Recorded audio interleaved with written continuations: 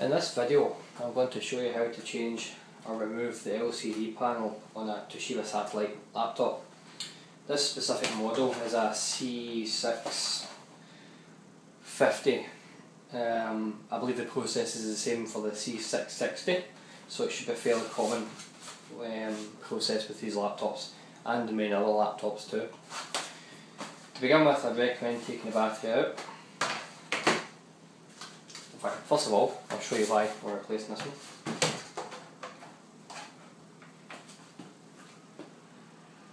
You see soon, big nasty crack, nobody wants that.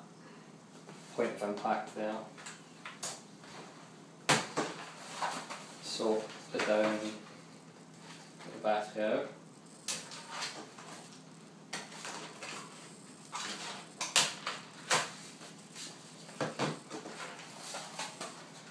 Open the laptop from the front. There's 4 small covers we want to remove. I use a small flathead screwdriver. There's one in each corner. Let's take them off now.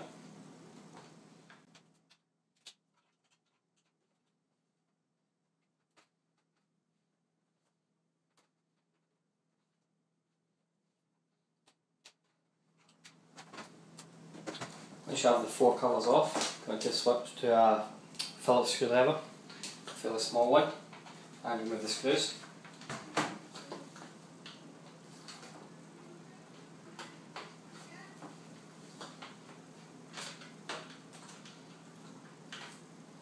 The screws are fairly small, I recommend keeping them to one side.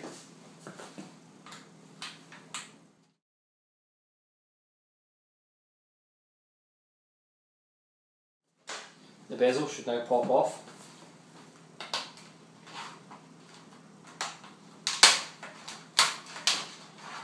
Just run your fingers around the side, fuse the clips.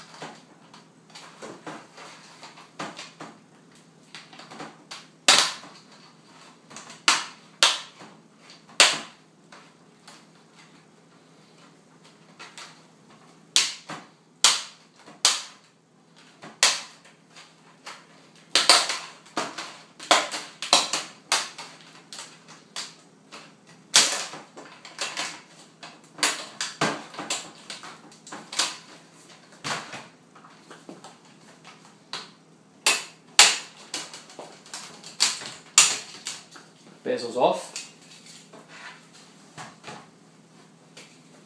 Stick this to one side, I'm in the kitchen. More space in the kitchen. Now you want to look to the sides. So if you look at the sides of the laptop, you can see there's a further, it's normally 2 or 3 screws. So on the Toshiba I've got 3, so there's 1, 2, 3. And on this side, and again 1, 2, 3. So remove those.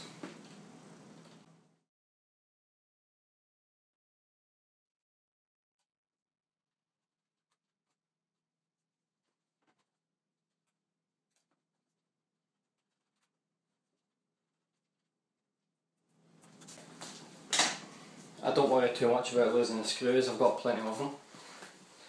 So when these screws are removed, the screen should now be more flexible, you should be able to move it out.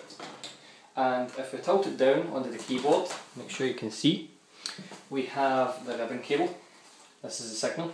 So this is an LED panel. An LCD panel with a CCFL backlight would likely have an additional connection with a positive negative going in to provide power to that. So this connection can be quite fragile. What I recommend doing is just having a little look at the tape around about it. Start to remove that. Again, being careful.